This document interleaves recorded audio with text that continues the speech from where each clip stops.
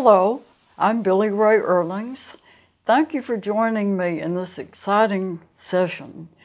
We're going to begin playing pieces by learning a blues bass. You're going to be amazed to see how you can learn early on playing with two hands, and your friends will also be amazed. But you do have to do it in important steps, so you want to follow along with me step by step. If you're following along in the book, this is pages 3 and 4. First blues bass with a home tone of C. Now that doesn't mean anything right now except that we do begin on a letter named C.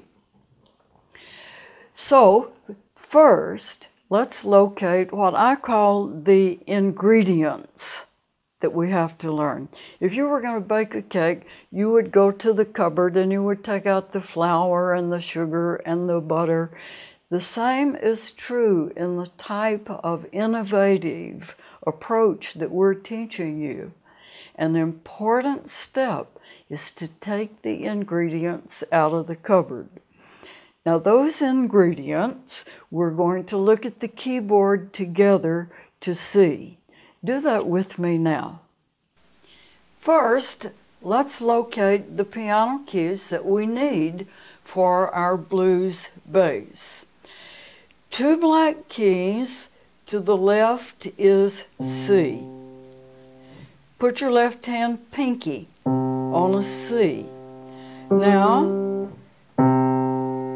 this interval, a perfect fifth, twinkle, twinkle, twinkle, twinkle, perfect fifth, put your thumb on this G. Now, if you look at the diagram that's showing at the bottom of the screen, you will see these two pitches, C and G, outlined or highlighted in red. C and G. Now I'm pulling fingers under the hand just so you can see which keys I'm playing. When I start to play, my hand is going to be curved like this. But I just want you to see the three ingredient perfect fifths. Now right now, one octave higher. You remember what an octave is? The very next location. Two black keys to the left. Put the right hand on C with the thumb. We're using the outside of the hand. That's easiest to remember. We don't care about finger numbers right now. It's not a part of this learning approach this early. Put the thumb here and your pinky on G. Do you see them outlined in red? Now we don't have to master right now playing them together. We can do what we call echo playing. It is a super learning study technique that we use forever. It's called echo playing, one hand at a time. I would like for you to use the left hand first, just to get the brain working that left hand. So play perfect fifth, built on C. When we say built on, we're referring to the lowest pitch of the interval. In this case, C. It's called the root of the interval. If you're following along in the book, this is on pages 3 and 4. So we have a perfect fifth, twinkle, twinkle. Everybody knows twinkle, twinkle. Built on C. Now let's get everything out of the way so we see clearly. Three black keys. Put the left hand pinky to the right of three black keys. That's an F. Twinkle, twinkle. Start challenging your ear. Music is for the ears. And we want to learn our intervals by sound. Don't be afraid to look for your sound. Now I'm going to pull fingers under the hand so you can see which keys I'm playing. Also, the F and the C are highlighted on the diagram you see at the bottom in blue. Now find that perfect fifth, root F, 1 octave higher. Leave the left hand there so you can refer to it. Perfect fifth, right hand with the pinky. So now I've got perfect fifth on F, root of F, perfect fifth 1 octave higher. Now, at the top of the screen, you see the phrases of our 8-bar blues. The regular blues that you go downtown and play with is a 12-bar blues. We're cutting it short right now just for learning purposes. If you look at the diagram above, you will see at the top of your screen, you will see the markings of phrases. A phrase in music is extremely important. It's like a sentence in language.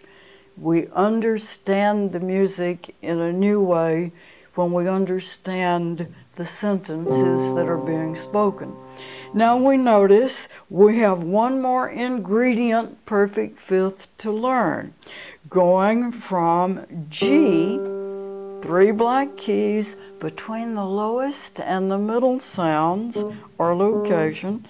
Put your left hand pinky on G, perfect with twinkle, twinkle, twinkle, twinkle, perfect fifth. Now I'm going to show you with the hand fingers pulled under so you can see. But when I'm playing, the hand is curved as if I were holding a round object in the hand. All right, now, right hand, 1 octave higher, the very next G and D. Now, please understand that no one actually learns this in the first lesson. It takes lots of lessons. You have to love repetition in order to master a skill of psychomotor learning.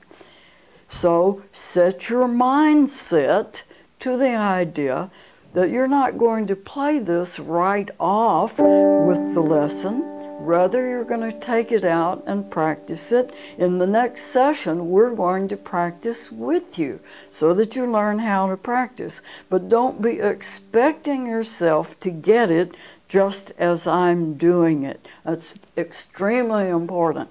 You will be demanding the impossible of most people. Let's go over the ingredients one more time. Look at the bottom of the screen. I'm going to pull my fingers under the hand so you can see me also. Let's play the perfect fifth built on C, red dots.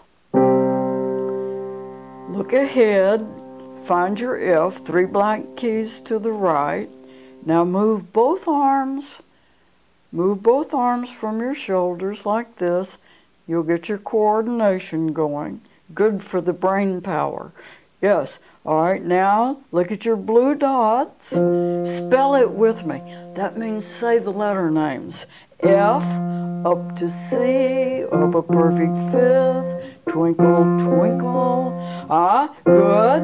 All right, now just going up a whole step from F to G. Lift your hands. Let the arms, let the hands measure the distance. We are not counting 5 letter names and trying to figure out what a perfect fifth is. You'll never play the piano that way.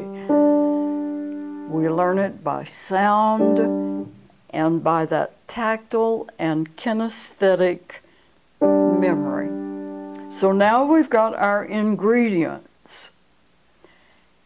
Looking at the top of the page, we see that we're in a time organization pattern of strong, weak, weak, weak. 4 beats to the bar. So we're going strong. I'm thinking up to F. F, look, I'm thinking back down to C. Strong, weak, weak, weak. Now I'm looking at phrase 2, up to G, weak, weak, step down to F. I'm thinking ahead like driving an automobile. I'm thinking ahead all the time. I want to play the first blues bass for you now so that you can hear it all the way through and see what it looks like all put together. The big picture is always important in our innovative approach. So if you like, you can look at the top of the screen and see, or you can just watch me in the playing. So here I go. Strong, weak, weak, weak. Up to the F, back to the C's. Ending phrase 1, phrase 2, weak, weak, weak.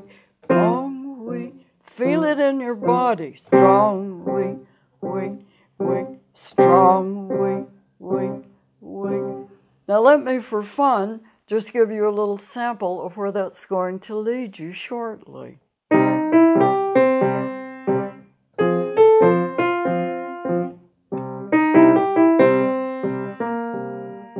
Oh, everybody's gonna love it.